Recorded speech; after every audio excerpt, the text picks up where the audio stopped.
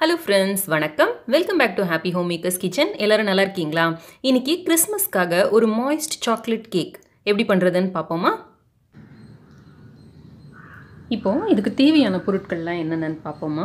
1/2 cup அளவுக்கு கோதுமை மாவு, 1/4 கப் அளவுக்கு கோகோ பவுடர், இது வந்து ஸ்வீட் இல்லாத கோகோ பவுடர், 1 கப் அளவுக்கு சர்க்கரை, 2 சிட்டிகை அளவுக்கு உப்பு, 1 டீஸ்பூன் அளவுக்கு பேக்கிங் சோடா,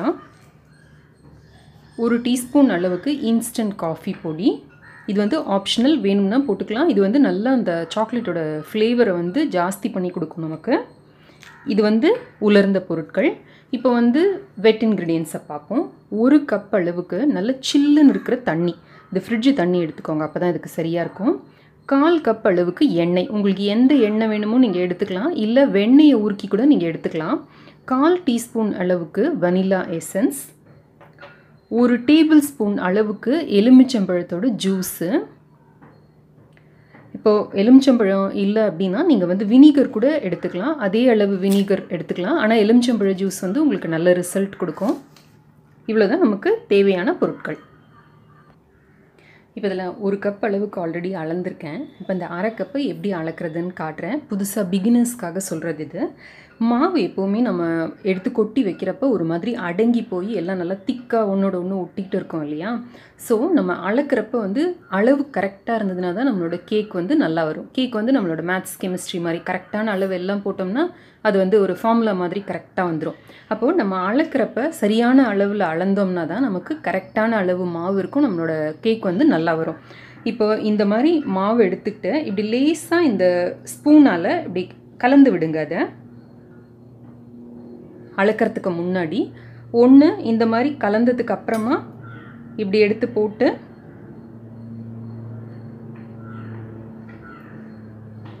லேசாக இப்படி தலை தட்டி 1/2 கப் அளந்து போட்டுக்கோங்க. இல்லாட்டி இந்த கப்பையே அப்படியே இதுக்குள்ளார விட்டு மாவு அள்ளுங்க. மாவை அள்ளிட்டு இந்த தலையை இப்படி தட்டினீங்கன்னா, ஒரு கத்தியாலேயோ இல்லை ஸ்பூனாலேயோ தட்டினீங்கன்னா உங்களுக்கு கரெக்டாக அந்த கப்பு அளவுகள் கிடைக்கும். நீங்கள் இந்த மாதிரி எடுத்திங்கன்னா உங்களோட கேக் வந்து ட்ரையாவோ இல்லை கிராக் விழுறது அந்த மாதிரிலாம் எந்த பிரச்சனையும் இல்லாமல் உங்களுக்கு நல்லா வரும்.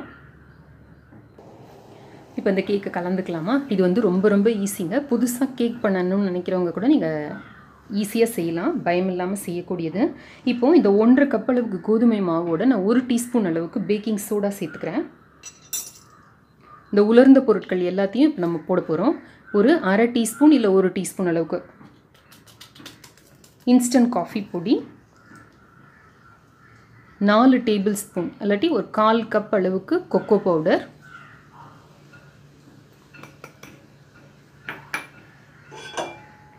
2 சிட்டிகை உப்பு, 1 சிட்டிகை 2 சிட்டிகை அளவுக்கு உப்பு,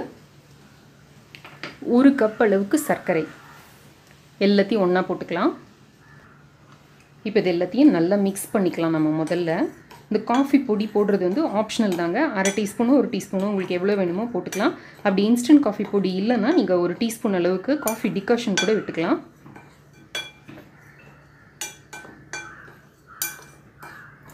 எல்லாம் நல்லா கலக்கிறாப்பில் முதல்ல கலந்து விட்டுக்கோங்க.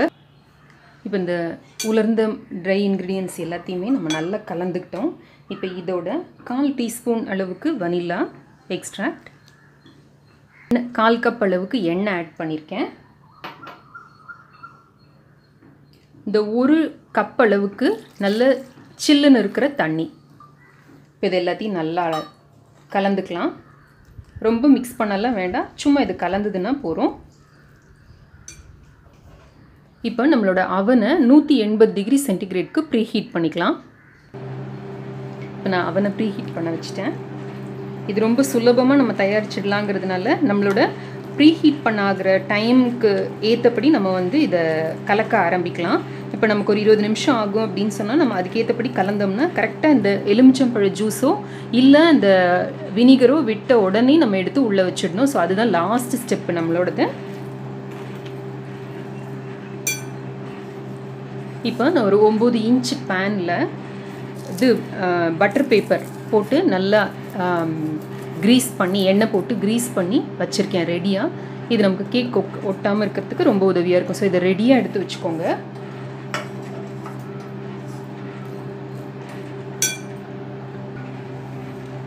இப்போது இதில் நான் அதை நல்லா மிக்ஸ் பண்ணிட்டேன். இதில் நம்ம 1 டேபிள் ஸ்பூன் அளவுக்கு எலுமிச்சம்பழ ஜூஸ் விட்டுக்கலாம். விட்டுட்டு லைட்டாக மிக்ஸ் பண்ணி விடுங்க. நீங்கள் எலுமிச்சம்பழ ஜூஸ் விட்ட உடனே அந்த ரியாக்ஷனை உங்களால் பார்க்க முடியும். ஸோ இது வந்து கடைசி ஸ்டெப்பாக இருக்கட்டும். உள்ளே வைக்கிறதுக்கு ஒரு நிமிஷம் முன்னாடி நம்ம அதை கலந்து வச்சோம்னா நம்மளோட கேக் வந்து நல்லா சாஃப்டாக நல்லா வரும். இந்த மாவு பொறுத்த வரைக்கும் நம்ம ரொம்ப ஓவராக மிக்ஸ் பண்ணாமல் இருக்கணும். ரொம்ப ஓவராக மிக்ஸ் பண்ணிட்டோம்னா கிராக் நிறைய விழும். அதனால் லேசாக இப்படி ஒரே சுழட்டில் பண்ணலாம், ஒரே டைரெக்ஷனில் பண்ணலாம். நம்ம மாற்றி மாற்றி பண்ணாமல். அவ்வளோதான், கலந்தாச்சு. இதை இப்போ நம்ம ப்ரிப்பேர் பண்ணி வச்சுருக்கிற இந்த கேக் டின்னில் கொட்டிடலாம்.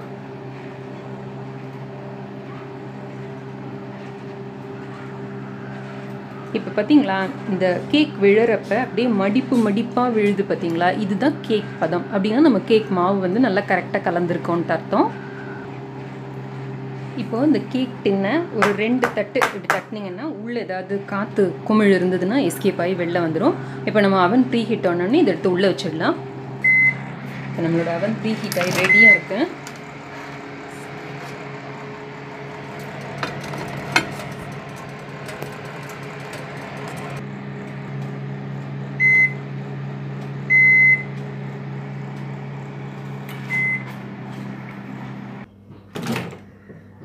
இப்போ நம்மளோட கேக் ரெடி ஆகிடுச்சு.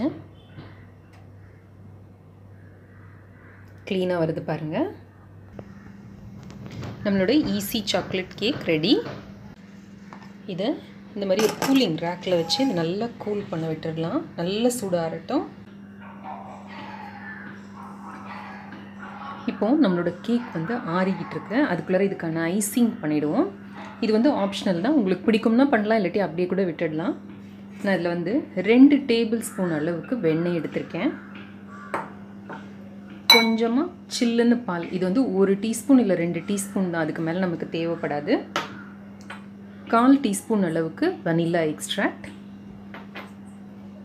1 கப் அளவுக்கு பொடித்த சர்க்கரை எடுத்தால் சரியாக இருக்கும். இங்கே எல்லாருக்கும் ஸ்வீட் கம்மியாக பிடிக்குங்கிறதுனால நான் வெறும் 3/4 கப் அளவுக்கு தான் எடுத்திருக்கேன். உங்களுக்கு நல்ல ஸ்வீட் பிடிக்கும்னா நீங்கள் வந்து 1 கப் அளவுக்கு பவுடர்ட் சுகர் எடுத்துக்கோங்க. பவுடர்ட் சுகர் எப்படி பண்ணுறது அப்படிங்கிறதுக்கான ரெசிபி லிங்க் வந்து நான் டிஸ்கிரிப்ஷன் பாக்ஸில் கொடுத்துருக்கேன், கிளிக் பண்ணிக்கோங்க. இப்போது நான் அந்த வெண்ணெயில் இந்த வனிலா எக்ஸ்ட்ராக்ட் ஆட் பண்ணிட்டேன். இந்த வெண்ணெயை நல்லா இந்த முள் கரண்டி வச்சு நம்ம நல்லா ஃப்ளஃபியாக ஒயிட்டாக வர்ற அளவுக்கு நம்ம அடிச்சுக்கலாம். இப்போ வெண்ணெயை நல்லா அடித்தாச்சு. இதோட நான் ஒரே ஒரு சிட்டிகை உப்பு ஆட் பண்ண போகிறேன்.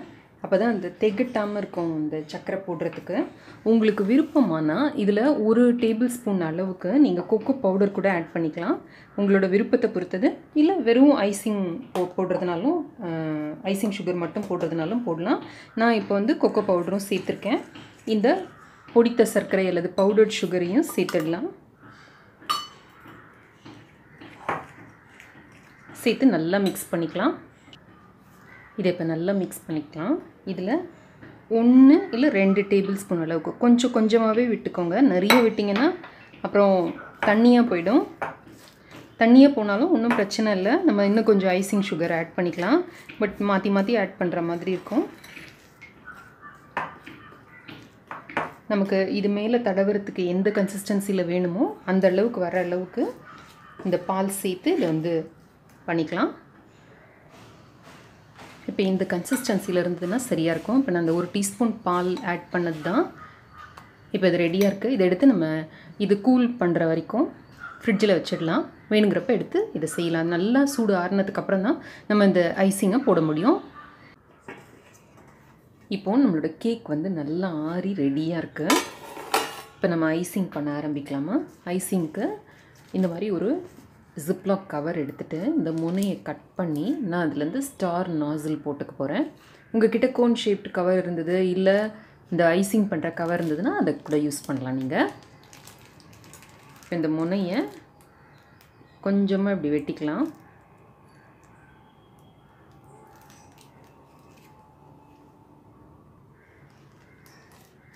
சின்ன பீஸாக கட் பண்ணியிருக்கேன். நான் இதுக்குள்ளார இந்த ஸ்டார் நாசில் போட்டுக்கிறேன்.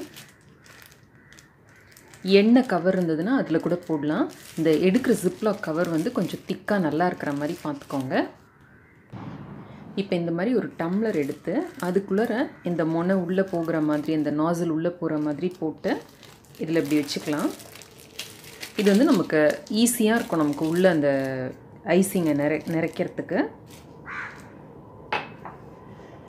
இப்போ நம்ம பண்ணி வச்ச ஐசிங் ரெடியாக இருக்குது. இதை உள்ளே போட போகிறேன். இந்த கேக்கை நம்ம எந்த பிளேட்டில் வச்சு டெக்கரேட் பண்ண போகிறோமோ அதில் எடுத்துக்கலாம். இந்த மாதிரி வச்சு லேசாக தட்டி விட்டோம்னா கேக் வெளில வந்துடும்.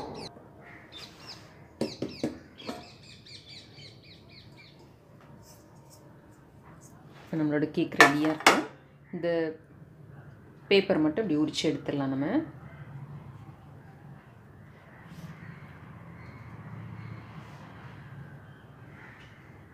பாருங்கள் எவ்வளோ அழகாக நம்ம கேக் வந்திருக்குன்னு. எக்லெஸ் கேக்கு பார்த்தீங்கனாலே இந்த சாஃப்ட்னஸ் தெரியும் உங்களுக்கு. நல்ல மாய்ஸ்டாக சாஃப்டாக ரொம்ப நல்லாயிருக்கும் இந்த கேக்கு. இப்போ நம்ம ஐசிங் பண்ணுவோமா, நமக்கு விருப்பப்பட்ட மாதிரி எப்படி வேணால் ஐசிங் பண்ணலாம்.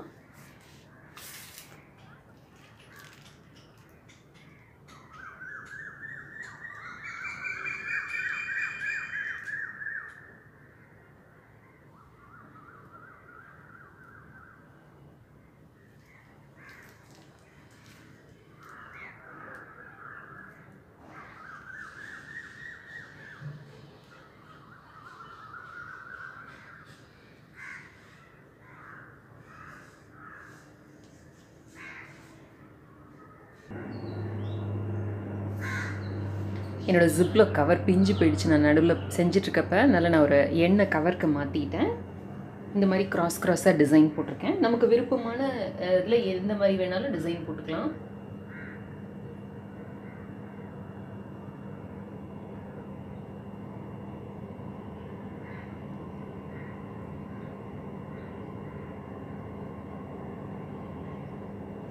இல்லை இந்த கேக் மேலே கம்ப்ளீட்டாக இந்த ஐசிங்கை தடவிட்டு கூட நம்ம பண்ணலாம். நம்மளோட விருப்பம் தான். நம்மளோட விருப்பம் போல் டூட்டி ஃப்ரூட்டி, செர்ரி, இந்த மாதிரி சுகர் உருண்டைகள் எது வச்சு வேணால் டெக்கரேட் பண்ணலாம். நம்மளோட விருப்பம். இப்போது நம்மளோட சுவையான சாக்லேட் கேக் தயார். முட்டை இல்லாத முழு கோதுமை மாவில் செய்த சாஃப்டான மாய்ஸ்ட் சாக்லேட் கேக் தயார்.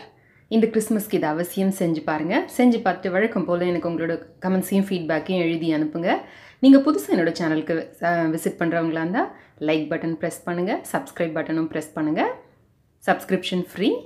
மீண்டும் இன்னொரு ஆரோக்கியமான அருமையான ரெசிபியுடன் உங்களை சந்திக்கிறேன். அதுவரை நன்றி, வணக்கம். ஆனந்தமான வாழ்க்கை ஆரோக்கியமான சமையலுடன் ஆரம்பம் ஆகட்டும்.